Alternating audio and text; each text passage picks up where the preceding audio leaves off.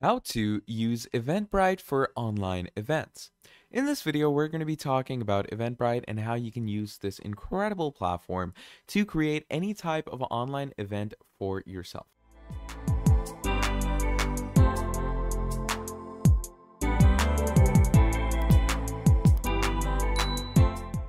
So to do this, what you're going to be doing is you're going to come over to eventbrite.com, and from here on out, we're going to be signing ourselves up and creating our very own online event. Now, your online event could be of any type. It could be music, nightlife, performing in visual arts, Halloween, dating, hobbies, business, food and drink, and a whole lot more. So it goes on, and you can see all these online events that are available even right now, okay? So basically, to start yourself off, what you're going to be doing is you're going to come over to sign up. Now, once we go over to sign up here, it's going to ask you for your email address, and that is exactly what we're going to be adding. So I'm going to come here, I'm going to add the email address and click on continue. Now over here, you're simply going to confirm your email, okay? And we're simply going to go ahead and write in our email, okay? And once we have gone ahead and entered our email, what's going to happen from here is we're going to go ahead and enter all the other details that they have asked of us. And once we add all those, what's going to happen from there is we're going to go straight into the login portal. So simply add a password. Make sure it's a good and strong password so you don't forget it. Now, once that is done, agree with their terms and click on create account. So once we have clicked on create account, here it says, welcome to Eventbrite. We're glad you're here. What can we help you with first? So it could be either finding an experience or organizing an event. So you can either go ahead and find an experience if you want to, opt yourself for an online event. But we're here to organize an event, so I'm going to go over to plan your best event ever, okay? Now, once we do that, here it says, let's get to know you first. Tell us what kind of events do you want to host, and we'll help make it happen. So what kind of events do you host?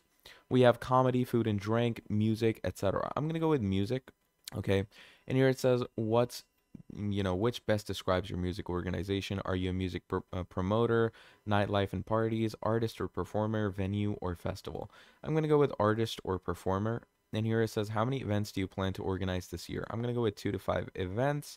And once we've done that, on average, how big are your events? I'm going to go with up to 25 people for now. What matters to you? Something budget friendly and easy to use to reach more people and keep them coming back, or more customer support? I'm going to go with to reach more people and click on continue.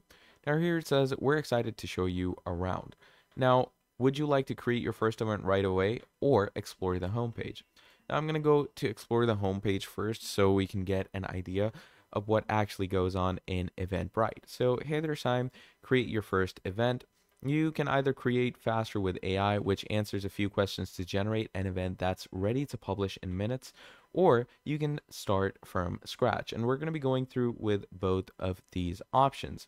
But before that, let's actually, work around our way in Eventbrite. So here it says, these are the analytics of the music events. So 40.3 million tickets sold for music events, 13.4 million people bought tickets, and 5 million searches for music events. So it's pretty good niche. Okay, you can get a lot of, buyouts and sales for this.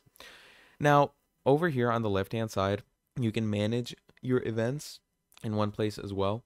So basically, this takes you to the events page, the current events that you have. We have orders. So this is where you can see how many people actually opted for your event. So you can manage all the orders, including editing buyer info, resending tickets, and processing all of your refunds. Now, here we also have marketing, where you can actually market your organization or market your basic events that you have created. We're going to get into this in a few seconds as well. We have reporting and analytics, and we also have finance. So, moving everything aside, we're going to go over to our homepage, and first of all, we're going to create an event. So let's go ahead and create an event with an AI. Okay, so what's the name of your event? Let's go with Woodstock. Okay, that is what I'm going to be writing. Now, once we do that, you're going to choose the date, choose the time. Where is it located? Is it an online event or is it just any other venue? So, uh, this video is basically on how you can use Eventbrite for online events, right? So, I'm gonna go with online event. How much do you charge for a ticket? Let's go with $8, okay? Now, once you do that, what's the capacity? Let's go with 500, okay? Once we do that, we're gonna click on create event. It says, thanks for giving us a spin. Give us a moment to, scribble down all of your event details. Now, once everything is good to go and, all the things are set, you're simply going to wait for the AI to create the event for you. It shouldn't take you long, but in the case that the AI doesn't work, you can always go ahead and create the event from scratch by yourself, okay? So once we're over here, simply go ahead. We're going to create the event from scratch. Now, once you go over to create event from scratch, you're going to go ahead and load it up. So first of all, you're going to upload any photos or videos for the event. So I'm simply going to add some simple, photos that I have for myself. Now, once we have added that, what we're going to do, you can add your very own video to it as well. Then we have the event title. Obviously, we chose Woodstock. Then we have the summary. You can let people know what this event is really about. You can also ask the AI to suggest you a summary. So pretty cool, right? Now we're going to scroll down. You're going to choose the location, date, and time as well. So is it a single event? Is it a recurring event? That is dependent on you. So I'm going to go with the single event right now. Then we have date and time. We already chose that, so I'm going to keep it at that. I'm going to keep it an online event. Then once all of this is done, you can add your very own overview and FAQs as well. But once you have chosen all these events and chosen all the correct settings, simply click on save and continue.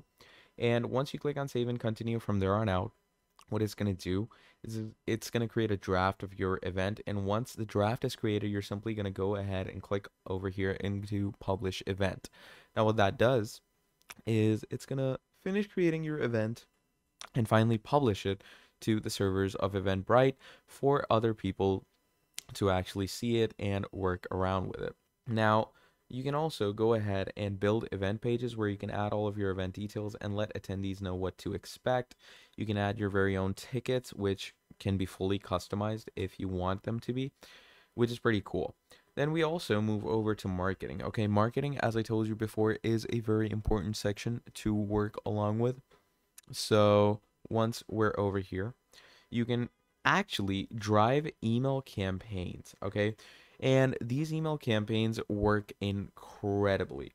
So now that we're here in email campaigns, let's say I want to create a new campaign for an event that I want to run. So I'm going to go ahead and write that, click on get started. Now, once we click on get started, here we have the campaign information. You can add in the different addresses if you want to for your footer. So let's say I'm going to add this. Now, once all of the links are in, you can choose what kind of content do you want. So if you have any events, you can add that event in this header.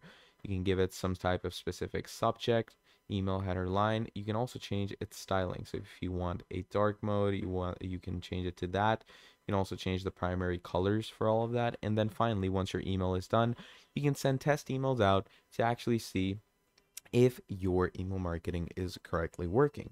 But yeah, that is pretty much about it. That is how you can use Eventbrite for online events as easy as you want.